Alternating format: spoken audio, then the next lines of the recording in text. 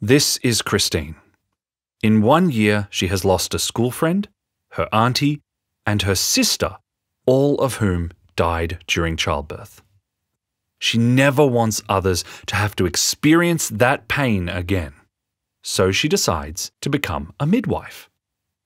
It's very difficult for her to afford the training, and she must travel a long way to get it, but after 3 years of discipline and hard work, she has become a fully trained midwife.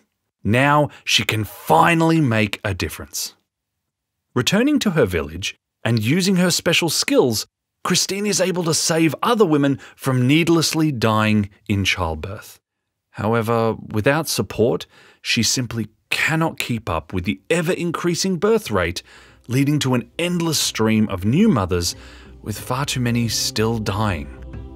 No matter how skilled she is or how tirelessly she works, she is quickly overwhelmed by it all. This is where Wise Choices for Life comes in. It's not enough for midwives to have this life-saving knowledge and these skills. We need to pass them on to local sports coaches, teachers, clergy, tradesmen, civil leaders, and more.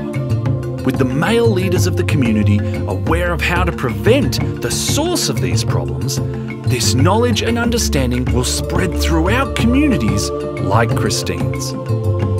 Now Christine is able to work with her leaders and share the skills and knowledge she's learned to meet the needs of her people, making a better life for everyone.